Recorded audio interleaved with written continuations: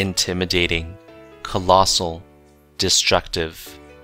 He was a 7-time NHL All-Star, an Olympic gold medalist, and a Hart Trophy recipient. He defined the power forward position, dominating his opponents physically as much as he did on the scoresheet. A player whose finesse and speed matched his behemoth of a body, whose only response to a fight, flight, or freeze situation was always to fight. Standing 6'4", 240 pounds, number 88, the Big E, Eric Lindros.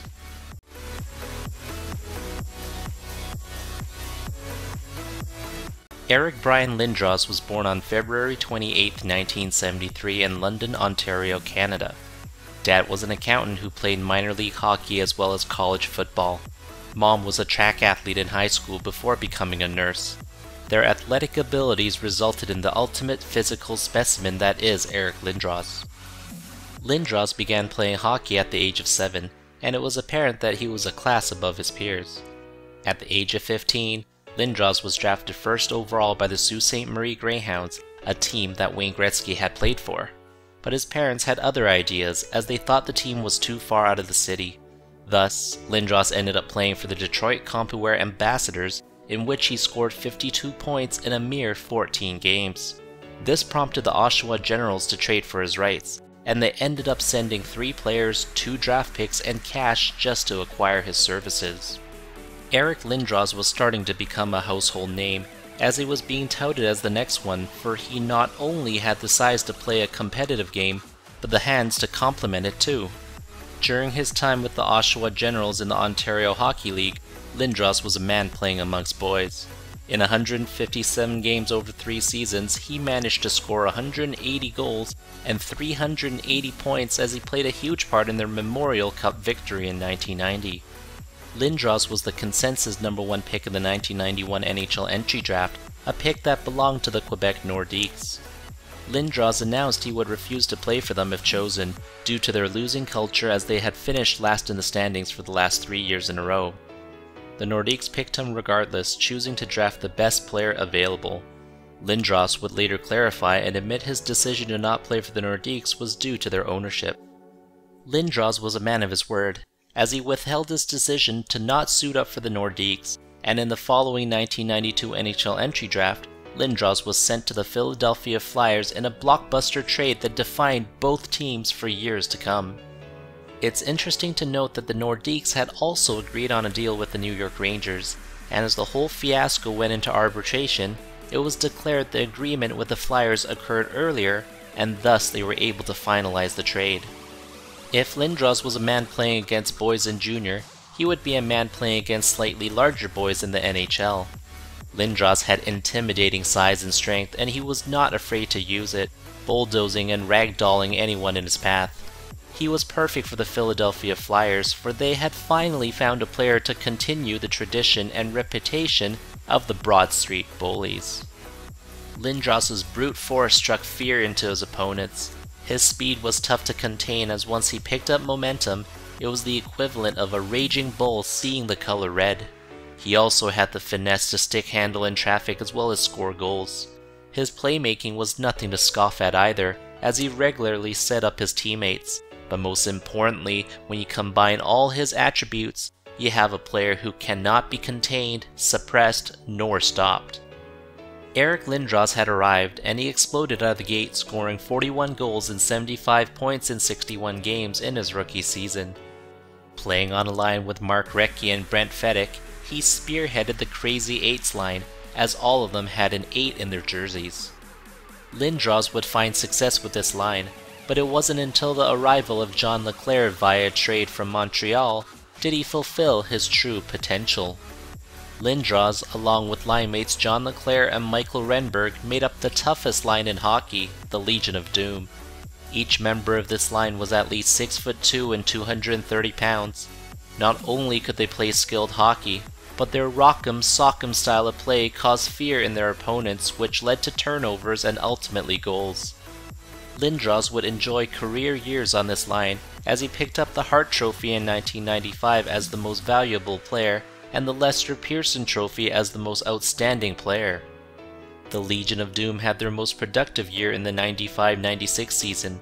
Lindros in particular had a career-high 47 goals, 68 assists, and 115 points, but it was the 96-97 season in which Lindros had his most memorable time as a hockey player. A knee injury would limit him to 52 games, yet he still managed 79 points. Crucially, he was healthy heading into the playoffs. As the second seed in the Eastern Conference, Lindros scored 26 points in 19 games as the Flyers dispatched the Pittsburgh Penguins, Buffalo Sabres, and New York Rangers all in 5 games to win a place in the Stanley Cup Finals. It was a hard-fought series, but the Detroit Red Wings would go on to win the Stanley Cup in 4 straight games, and this would mark the end of the Legion of Doom and Lindros' best chance at the Stanley Cup. In the offseason, Renberg would get traded out, and while Lindros and Leclerc would continue their production, the absence of a consistent line mate saw them fail to reach the heights they once could. Lindros lived by the sword and died by the sword, and ironically, it was his bruise and cruise style play that would ultimately lead to his decline. In 1998, Lindros suffered a tremendous hit from Darius Kasparaitis as he was searching for the puck. He would go on to suffer several more concussions, none more devastating than the one in Game 7 of the 1999-2000 Eastern Conference Finals. Lindros had missed a good chunk of games that season, as he had suffered 4 concussions within the last 5 months. It was only to protect its players. Regrettably, this would be the last time Lindros would play for the Flyers. Lindros had been critical of the Flyers for mismanaging his health, as he felt they forced him back into action much too soon after a concussion, as he was still showing symptoms.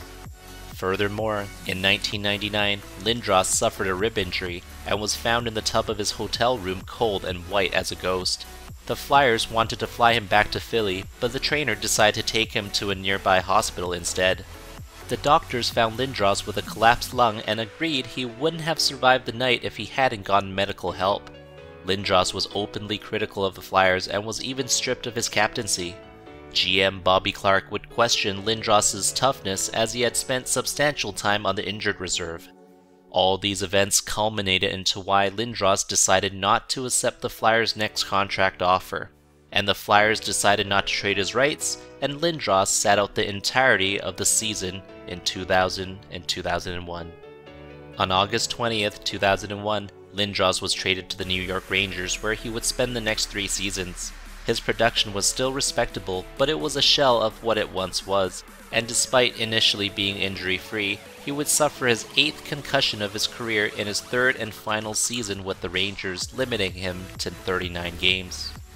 After the 04-05 NHL lockout, Lindros signed with the Toronto Maple Leafs, but only lasted 33 games due to 2 separate wrist injuries, which required surgery. The following 06-07 season proved to be his last, as he signed a 1-year deal with the Dallas Stars, appearing in 52 games. Lindros officially retired in 2007 at the age of 34, and would later be inducted into the Hockey Hall of Fame class of 2016. He would also have his number 88 retired by the Philadelphia Flyers in 2018.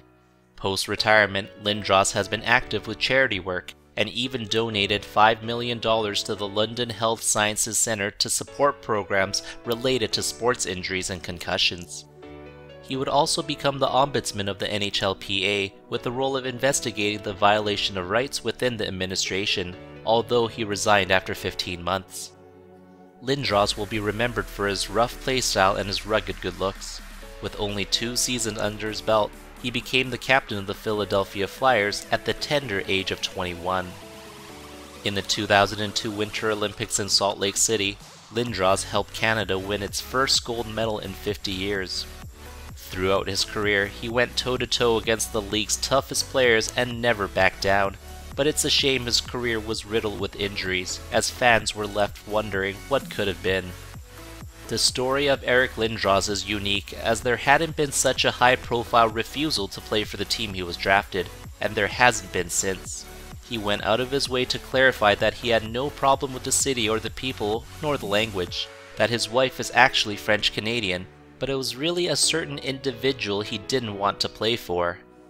In 2017, during an interview on French-Canadian television, he was offered a Quebec Nordiques jersey, and this time, 26 years later, Lindros put it on with pride. And it is with this I'd like us to learn a lesson from Eric Lindros.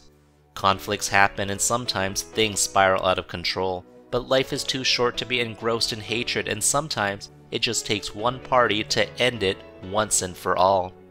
Lindros made his decision not to play for the Nordiques, and he certainly rubbed some fans the wrong way, but he had his reasons, and in the end he decided to bury the hatchet.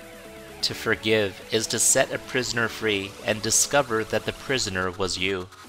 If you have unfinished business with someone, like Lindros, consider taking the high road. Only then can you be at peace and start living your life to the fullest. That's it for now. Thanks for watching. If you enjoyed the video and would like to help out the channel, consider liking, sharing, and subscribing. See you soon.